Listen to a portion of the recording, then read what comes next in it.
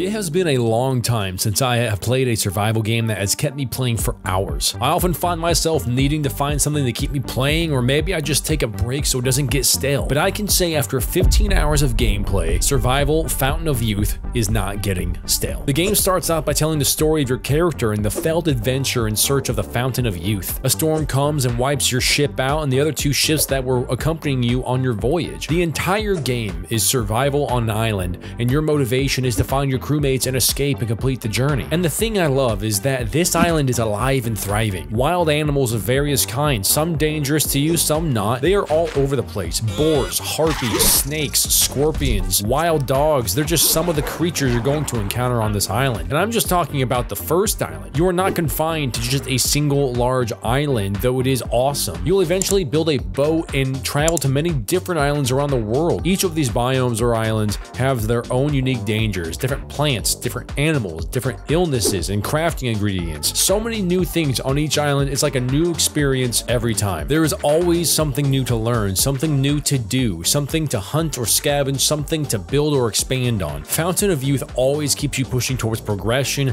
and you never really feel like you've made it. I'm going to break down the things that I love about this game, and then I'm going to go into some of the things that I'm not really fond of and that I personally think need to be fixed. Firstly, the environment. The islands are dynamic and living. There are thorns and bushes that can hurt you. The sun can burn you. The wind can chill you. The water can soak you. The environment is a real threat, and not taking the proper precautions like gearing up and making the proper medications will make surviving very, very difficult for you. The map is very vertical with lots of dense jungles and low valleys, high hills, beaches and waterways, and lots of rocks or mountains to crawl up on. Part of how you explore the island, and I would say the primary way, is by getting up to a high area such as a cartographer tree or a mountain, taking out your map and sketching out the landscape and points of interest that you see from your vantage. You can even build your own cartographer stand if there isn't a point that is high enough of your liking. And whenever you do that, your map is then marked with what fruits and vegetables you see, what animals you see, points of interest, all that stuff is then shown on your map. But before you do that, nothing is on your map. And I love that about this game. You can use almost everything you find in this game. Sticks, stones, vines, bugs, animals, water, fruit, veggies, clay, stones, and more. There are so many recipes and so many craftable items that can make your life easier that I am amazed at how much thought and research went into the building of this game. Second thing,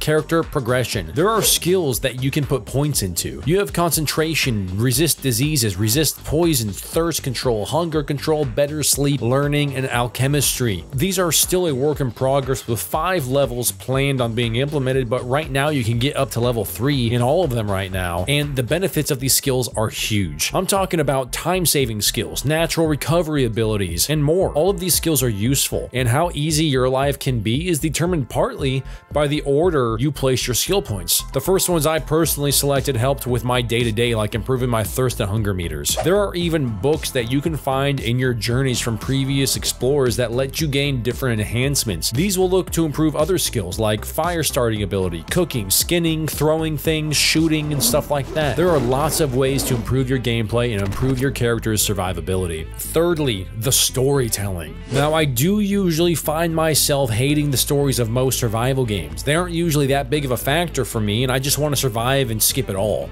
Green Hell and now Fountain of Youth are the exceptions. This game does a really good job at telling you who you are and why you are in this predicament and what you should be doing to get out. There are cutscenes that explain what happened in the past, diaries to read, scrapes of papers to find. The environmental storytelling is very, very impressive. For example, I came across one of my crew's crashed ships, and when I got on and I saw one of the members, they had a bullet hole in their head, and I thought that was strange because they crashed. They would have died from the crash or natural causes of exposure or starvation, but no, a bullet hole in the skull, and that hints at maybe a mutiny. Then I found a note that told the story of what happened, and I wasn't far off.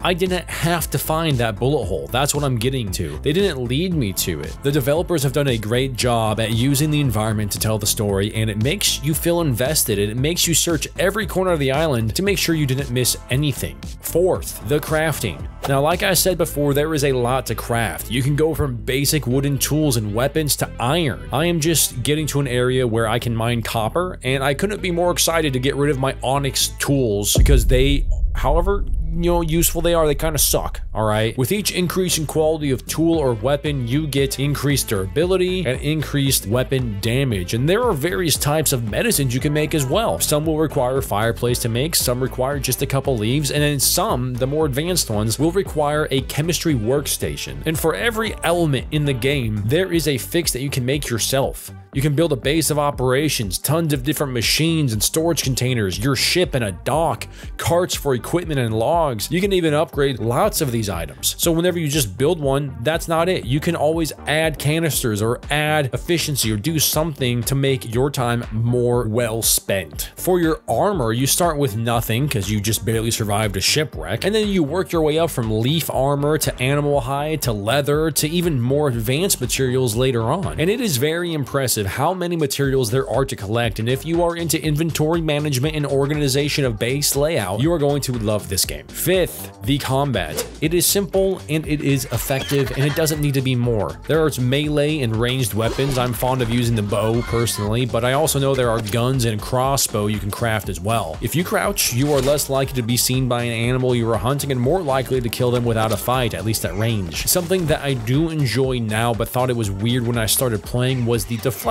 ability. If an animal is charging you, if you hold up your blocking key, or for me it's the right click on my mouse, right before the impact, it will simply push the animal aside. It works for birds, boars, and other small animals. I haven't tried it with the bulls yet on Copper Island, and I don't really plan to. Those things are terrifying, but they're more scared of me for some reason. This mechanic is a great way to stay engaged in combat when all you got is a bow, and it really gives you a chance to survive the onslaught of wild animals. Also, if you are running away from an animal, just get on a tall rock or something that they can't climb on. They will run away if they can't get to you. Just be ready to keep running when you get off, because they are going to stalk you and wait for you somewhere else.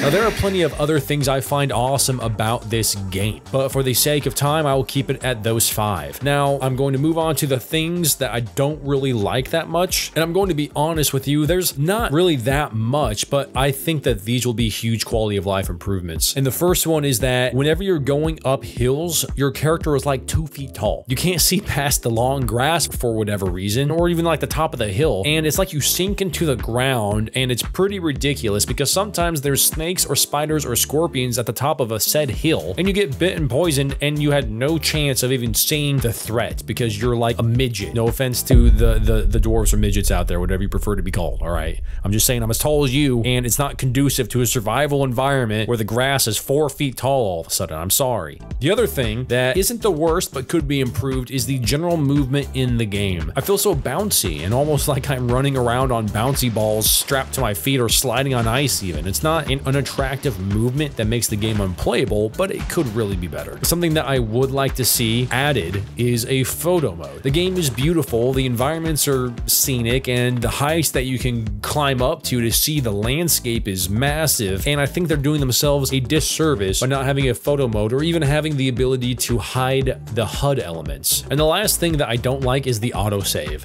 Now, it is good that there is an autosave, don't get me wrong. But what's not good is that it's the only save that is there to use. I mean, there are manual saves, right? But here's the thing. You go to the menu to manual save, but the only options is save and quit.